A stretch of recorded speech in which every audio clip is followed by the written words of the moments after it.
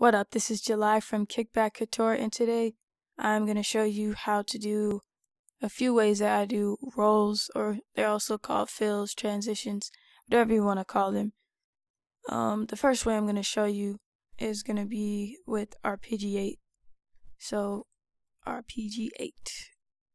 I'm going to go to Utilities, Reason Devices, Arpeggiate.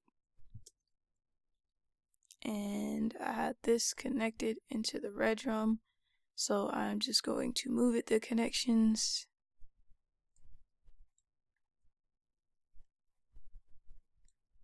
Just like that. Now when I select the Arpeggiate, I automatically have a roll, so to speak. Change the rate.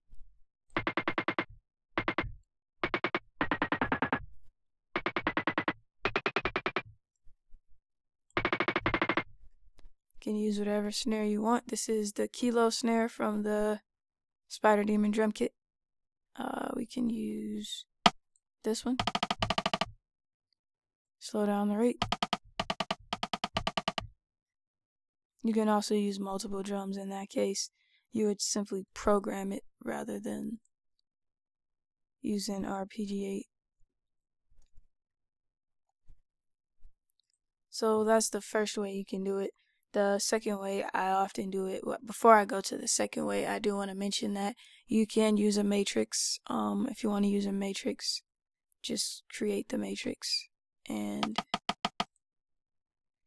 you can control the volume here. So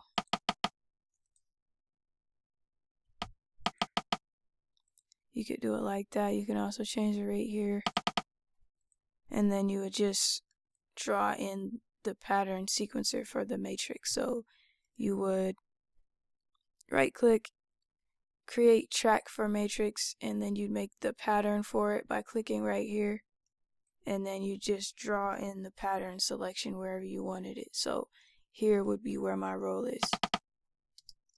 Of course, that's not how, might not be how you want to do your roll, but that is an option. You can also use the Redrum too. Any kind of sequencer will work for that. Another way you've seen me do it in my last couple videos is using Addictive Drums. Addictive Drums is awesome to me. Depending on what ad packs you have, even if you don't have an ad pack, there are some that come with it, previews, and you could use those. You'll be limited to a few drums, but here you can see what's in this ad pack: the session percussion, basic dancehall. So I'm just gonna click here to keep it open, and I'm gonna make sure I have this selected. And here are my toms.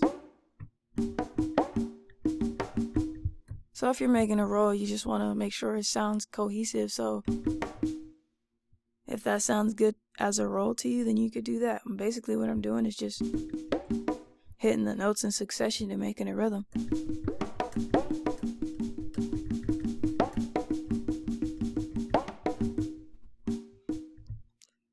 So here are the ones I have: Fairfax, Real Machine, Session Percussion, Vintage Dry. So I'm gonna go with Vintage Dry, and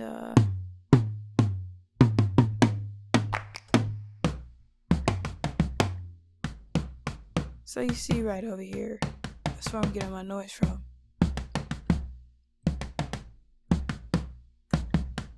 Many times that's what a fill is.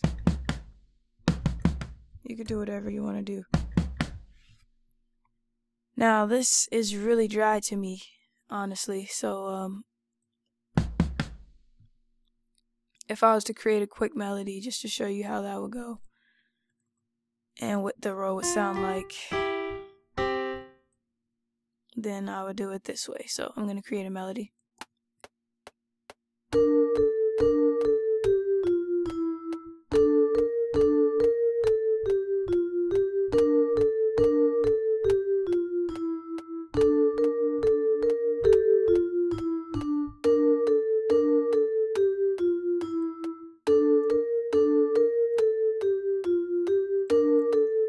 Cool, so I have my quick melody going.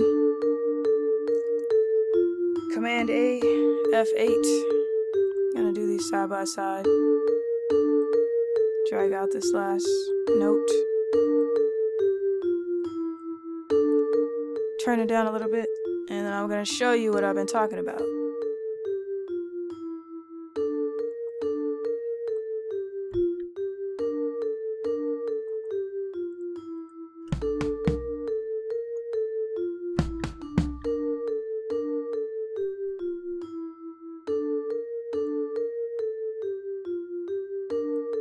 Now my roll is right here.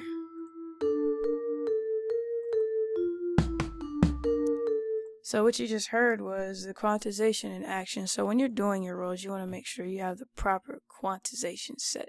So I usually set it to 1/16 here and then go from there. So it would actually sound like this. See how this goes.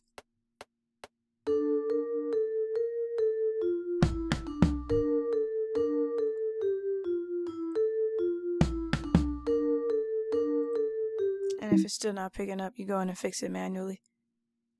Sometimes it's really finicky. I actually think I was doing 1/8, so we could do it like this.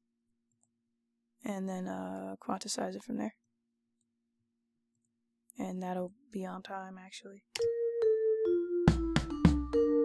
So it's really up to you and how you want it to sound, what rhythm you want with it. So that's all I have for you today. If you like this video, give it a like, comment, subscribe. Most definitely let me know what you would like to see next. If you have any questions about this, let me know. It's all culture.